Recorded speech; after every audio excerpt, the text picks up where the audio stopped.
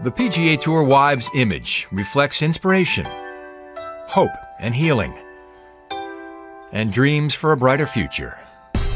The Tour Wives Association does a lot of really great things, and we like to give back to every community that we visit because it's really our home for a week. We travel with each other 30 weeks a year. We spend a whole week in all these places that we go, so if we can take some small amount of time just to give back, I think that that's great.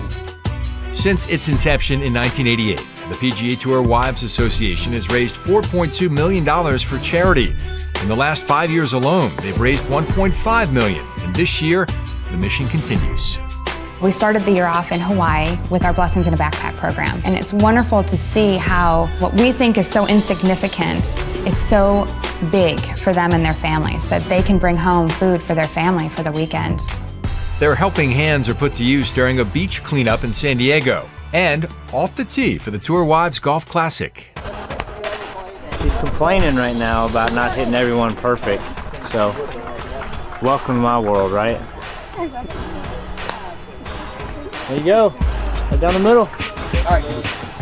The guys caddy for 9 holes for their wives, and just a scramble type format. We got a lot of different skills levels too. I mean, there's girls that have never played golf before coming, and then there's girls that have played on the LPGA Tour. So it's a fun range, and it's really not about your ability, it's just about raising money for charity. Right. My boss is going to be the boss of me on the golf course instead of at home.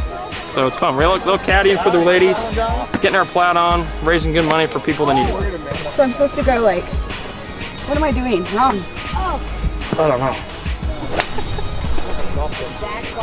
Today, you'll see some comedy, I think. A lot of fourth. Me personally, I think I've golfed maybe 3 times in my life. So we got to buy mulligans, and the charity's going to the Hilton Head Heroes. So I'll be using them after. Here we go. You buckled up? I'm ready. All right.